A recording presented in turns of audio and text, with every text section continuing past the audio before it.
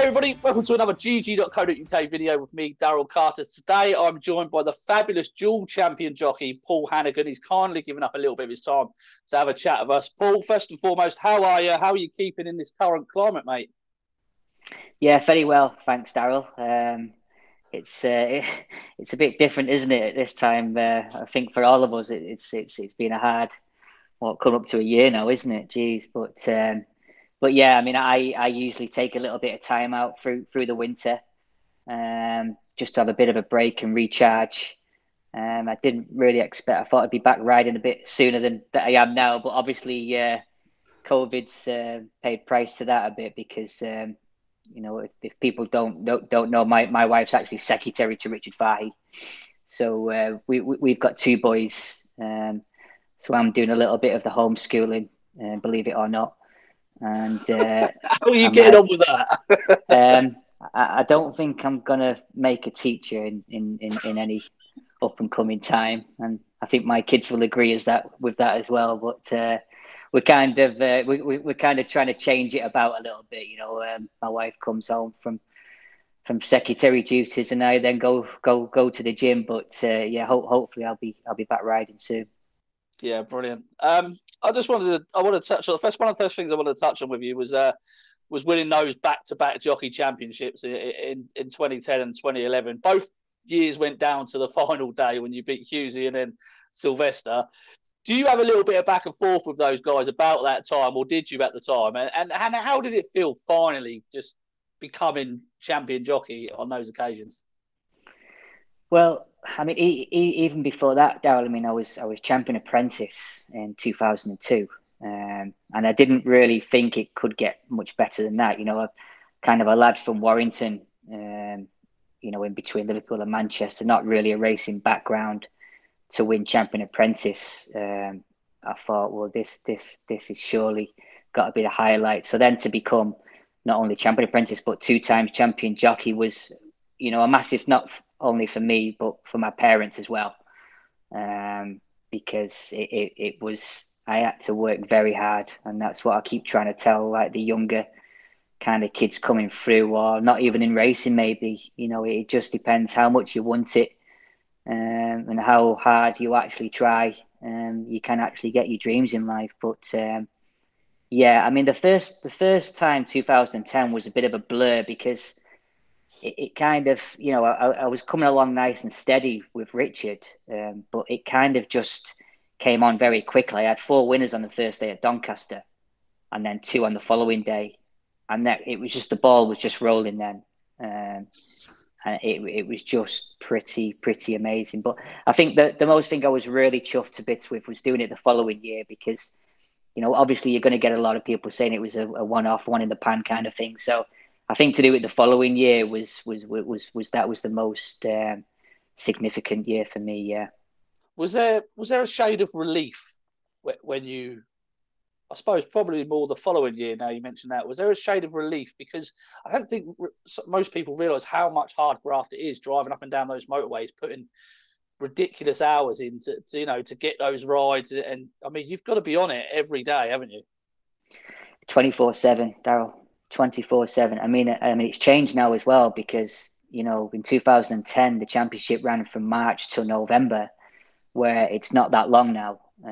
So obviously, yeah, you had two meetings as well. So I won't bore you to death, but maybe a normal kind of day was, riding out for Richard in the morning, probably doing six lots in the morning, and then driving on to somewhere like, say, Haydock for the afternoon meeting, and then maybe on to Carlisle for the evening meeting. So sometimes having 12 rides in a day, um, most of the time driving myself. I mean, looking back, I mean, It's how nuts. nuts, Yeah. absolutely nuts. And I mean, I think, um, just touching on basically the new rule about having the just the one meeting now rather than two, I think makes total sense. Because I mean, if people could have seen me doing some of the stuff trying to get to two meetings in a day, I mean, I'd be locked up now. It was just crazy, absolute crazy. It must have had quite an effect on your home life as well. But I suppose you didn't really have a home life for that period, did you? No, and I think that's what some people can't really see. I mean, look, at the time, you go with the flow, and that's your job. But looking back, I mean, some of the stuff was crazy. I mean, it was, as we say, 24/7. I mean, you know, my poor wife, we had two young kids Yeah. growing up. I mean, she was like a single mother, basically.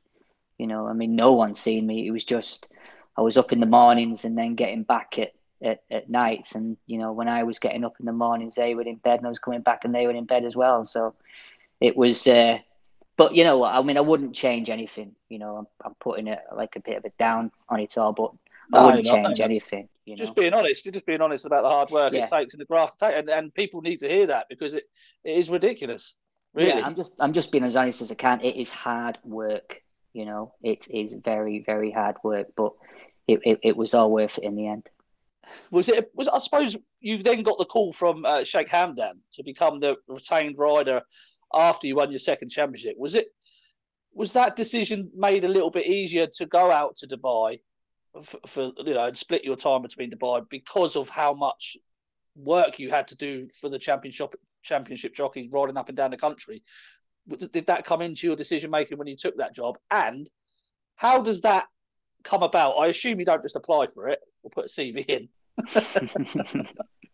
That's a great question, mate, because I mean, to the first question, I mean, it was just, you know, I don't think I probably could have carried on doing another year of champion jockey. I mean, you know, 2 meetings a day. I mean, it really just kind of wears you down in the end. I lost so much weight as well, you know, just the traveling and physically, mentally of it all. So I think in the back of my mind, I was a little bit worried about, you know, locking horns with someone else again. I mean, you know, you can't forget that, you know, the first one was with Husey and it went down to the wire, and the second one was with D'Souza and that went down to the wire. You know, it wasn't as though like I could take my foot off the gas for, you know, from March to November. It was constantly, you know, metal to floor every day. And I just thought, you know what, I couldn't carry on. But probably not many people know this, but the first time I got the call for the Sheikh Hamdan job, I actually turned it down because I was happy. You know, I was happy where I was. I was happy with Richard. You know, things couldn't really be going much better in my life. So I actually turned it down the first time when Oh wow! the you know, the gentleman of Angus Gold rang me. So yeah, not many people know that, I don't think. What does he? What do they say on the phone? I don't want to intrude too much, but I'm just fascinated. What do they say on the phone to you?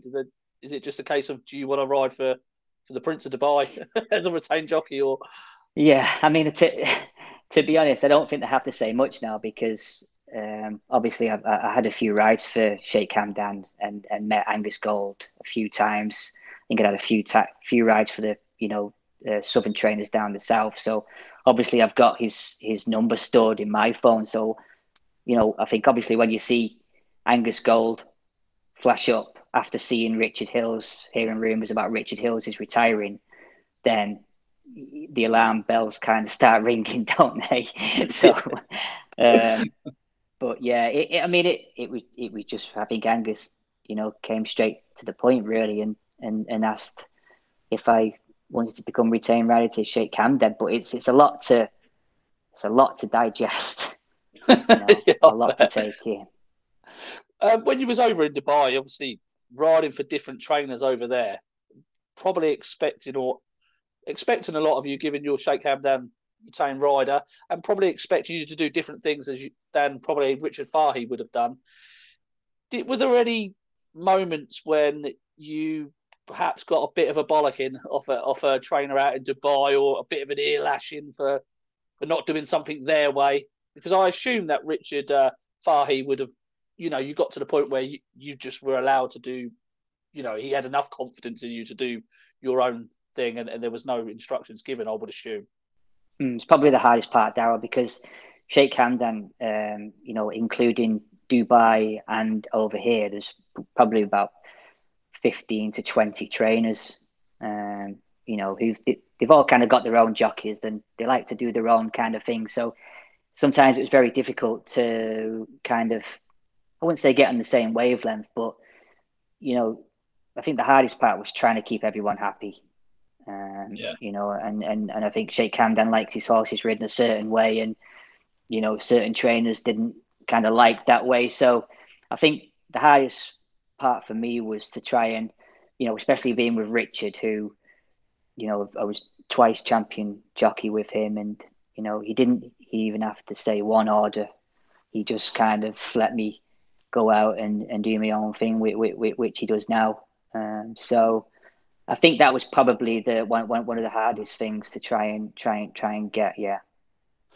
Just to close that period off with Sheikh Hamdan, how, I suppose it's the same sort of question. How does that, I asked how the relationship begins. How does it end? And I know you said before that in an interview that you were disappointed when it ended, or you were perhaps disappointed the way it ended. Did you leave on amicable terms, or how does that, how does the phone, is it the same phone call that you get when you start as to when you, as to ultimately when you end, really? Yeah, well, I mean, first of all, we definitely left on great terms. You know, I would That's never good. never kind of leave anything that way, and I think really, I mean, look, I was disappointed the way it ended, but the way it went was you know, for me was, you know, I rode, I think it was about 8 group winners for them, and you know, a classic winner, and you know, we had so much success. I think it just really came down to was that when I first kind of got the job, they really had nothing to go to war with at stud. So I think when we had such a good season with the likes of Muhaarar and Taghrooda, you know, Mukkajam, I could go on and on, but unfortunately for me, they didn't last very long racing, and they went to stud. And I think 2016 was kind of a year that I'd kind of like to forget because it was just nothing came along. I'm afraid, but you know, people always ask me about 2016 and you know, losing the retainer, but for me, I think what stands out more was in 2016 was that obviously I lost the job, but a lot more important things happened that year. Like my very close friend Freddie Talicki had a life-changing fall at Kempton. Yeah. Um, you know, a very good mentor of mine in Tom O'Ryan, people will remember, um, passed away that year. So, you know, I think really you've got to put things into perspective, mate, haven't you? Absolutely.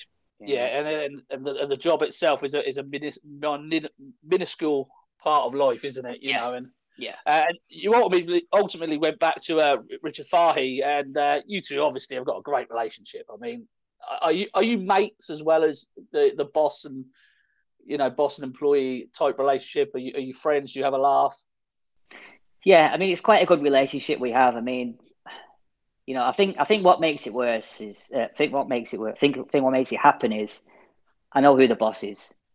You know, I mean, you can go out and you can be best mates and you can go for a pint and you can have a few drinks, but you know, at the end of the day, he's the boss. And if he wants his horses ridden that way, I'll ride it that way. But I think the one thing that's worked, he's always had a lot of faith in me. And for a trainer to have faith in you goes a long way. Yeah, Um, you know, and don't forget, I mean, I started off at Malcolm Jefferson's when I was 17. For some reason, wanted to be a jump jockey. I must have been absolutely mad. But then got passed on to Richard since the age of like just turned 18. So it's a long time to be with someone. I don't think there's been that many, you know, kind of relationships that's lasted quite so long. what is the best horse you feel that you've ridden? Now, I personally have it down to two. I have Muhaarar and Taghrooda, Mm. sorry. What is it like sitting on a horse going over 6 furlongs as fast as Muhaarar? I think Muhaarar is definitely the best sprinter I've sat on. I mean, for him to win, you know, he won everything Mm. in that 2015, didn't he? I mean, I won 3 group races on him. Missed out on the first one because we were kind of trying to get his trip right, and that took a while. But I think sitting on a horse like Muhaarar with he's got gears as well. He kind of got quicker with age, and Is it so I think frightening? no, I wouldn't say frightening. I think it's just that kind of buzz that that kind of feeling that when you're on a good one, and you know, I mean, when he won the champion sprint, I mean, I could have told you he was going to win about 4 down. You know, he was just, I mean, he literally never came off the bridle. I mean, he was so good that day on ground that he liked. But you know, we're talking about sprinters. I mean, you mentioned Taghrooda, you know, a middle distance horse there, and you know, for the horse to run over that type of trip and to have gears as well was quite incredible. But listen, I've been very lucky through my career. I've sat on some great horses. You know, like before I got the Hamdan job, your horses like Mason, you know, Wharton Bassett, what's been the big talk of quite a lot of people now, having just been sold to stud, who's not doing too bad, is he? So yeah, I've been blessed really. To split the two, do you, as a jockey, do you have a? It might sound like a silly question, but do you have a preference over distances that you ride? Like, do you find that you ride better over 6 furlongs, or do you prefer middle distance races? Is that something jockeys have, or is it? Am I talking absolute nonsense? No. Good question again, because I think some jockeys it would suit rather than sometimes I think I've made decisions in sprint races where I've not really thought about it, and it's happened like a flick of a switch, and it's paid off and won. Where sometimes in say like a mile and a half longer distance races, you can kind of just think about the situation a bit too long, and by the time you've thought about that, the race is over. So, you know, preferably it doesn't really bother me, but I can well imagine that it would suit some people better, you know, having not too much time to think about it, or vice versa. You made your comeback not long ago from a terrible, terrible injury. How are you? Was it 3 vertebrae you broke in your back? How are you getting on now? Are you feeling any effects from that now, or are you back to full health? No, touch wood, Daryl.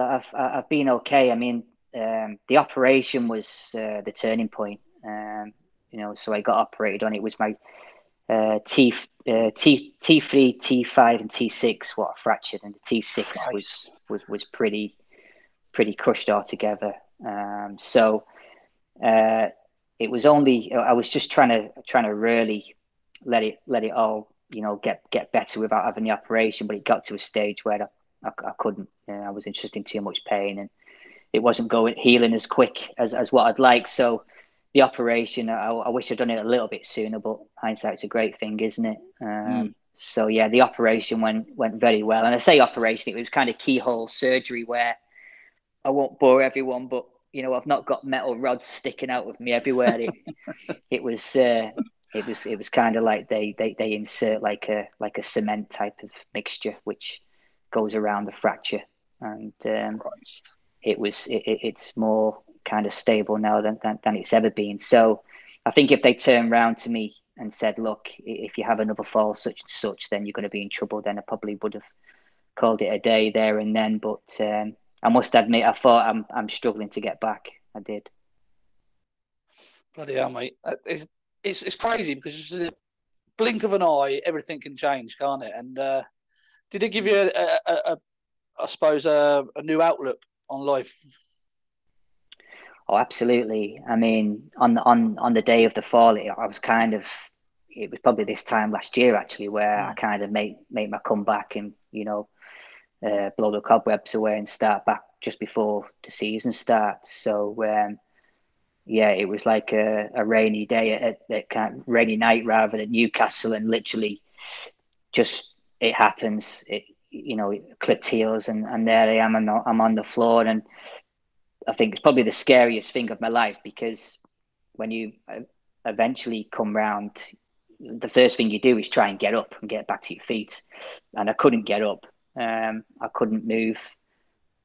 Couldn't get my breath for some reason, and I thought straight away that if I ever done a lung or something like that. But I think what I'm trying to say is that, you know, the moment where, you know, there's so many things going through your head when you're trying to get to your feet and you can't move your feet, and I can only imagine what, you know, as I say, my good mate Freddie has been through. You know, he's been a big, huge inspiration to me. But that's kind of how it started, and I thought, geez, I'm in big trouble. So the kind of it really put things into perspective for me. I was getting a second chance like I have now. Yeah. Yeah. Well, mate, look, you're one of 25 flat jockeys in British history that have ridden 2,000 winners.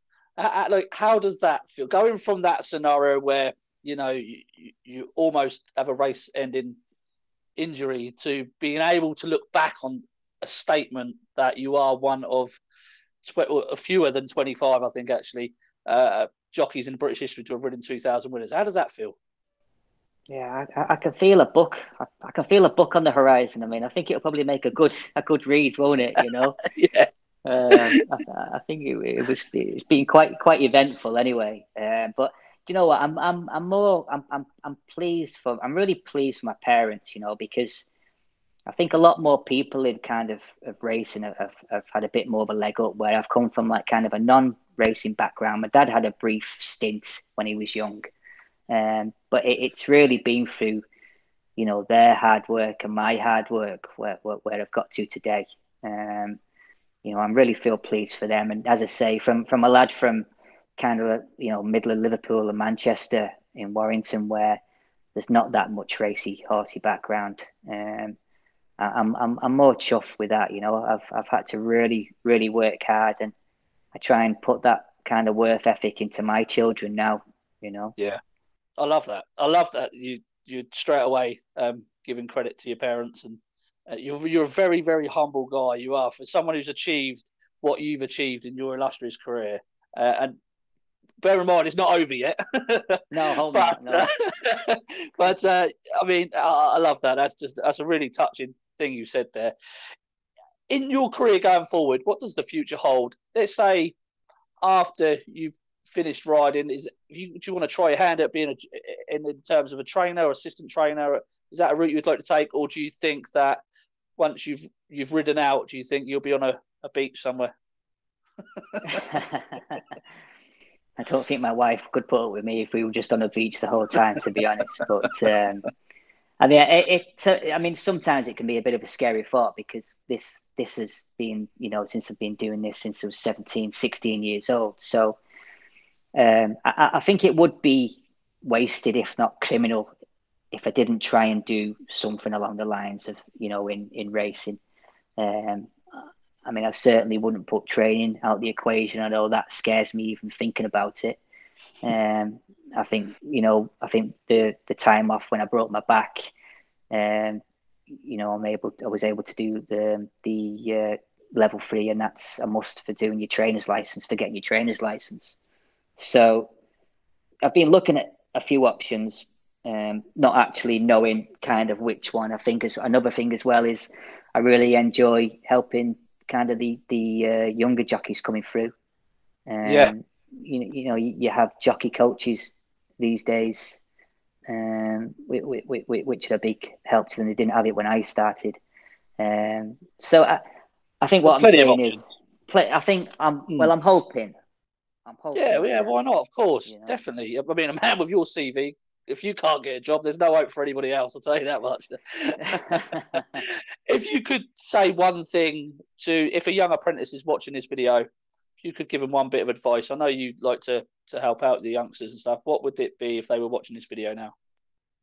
Well, I think going back to the early on, Daryl, about work ethic, you know. I mean, I promise you. I mean, if you look up the most, I don't know, influential major sports people in the world, they've all had to. They haven't just been given them to on a plate, you know. I mean, there's so much on social media now where I think young kids coming through, they just think it just happens overnight, you know, and it just, people don't see the getting up in the mornings early, you know, the hard work, you know, the keeping the weight down, you know, getting yourself as fit as you can. It's just pure work ethic. It's pure how much you really want it, you know. How much do you really want it? And I think if I was to give any advice, I would think just work your absolute socks off. I like to end this. I like to end these interviews on this question. A lot of people ask, "Oh, if you could have won one race, what would it be?" But knowing your work ethic, it would have been all of them. But so I'll ask this: if it all ended tomorrow, what's the moment you would look back on in your career and go, do you know what? That was class. That moment. That I love that. I will never forget that moment. It's a tough question. It's a good question, but it's a tough one. Look, I mean, most people would think, winning your first classic on Taghrooda at Epsom in the Oaks. It's a day I'll never forget. It's like the biggest crowd there. I had my parents there. It was just something that kind of like, dreams are made of. But it sounds crazy, but when I was champion apprentice, I won on one of my probably favourite horses of all time called Vintage Premium, and it was in John Smith's Cup at York, and I was just literally losing my claim, and I needed just one winner on TV, just a big winner, just to really get me going. And that horse won a nose that day, and he really I think that was one of the turning points in my career. What really kind of got me on to the better rides in the big stage. So I think Vintage Premium in the John Smith's Cup I owe a lot to that horse. That's a brilliant answer, because I asked Sean Levy the same question, and he didn't give an answer that everyone probably thought he would with Burleston Brook in the 1,000 guineas. He gave a different answer. So that's fantastic that both of you have given two different answers to what the public perhaps may have thought that you would have given. Paul, thank you. I can't thank you enough for doing this. Honestly, it's been great to chat to you. You're so humble. You're so down to earth. You're a hardworking guy, a genuine guy, and just an absolute pleasure to talk to. So thank you very much for doing this. No, it's been a pleasure, Daryl. Thank you.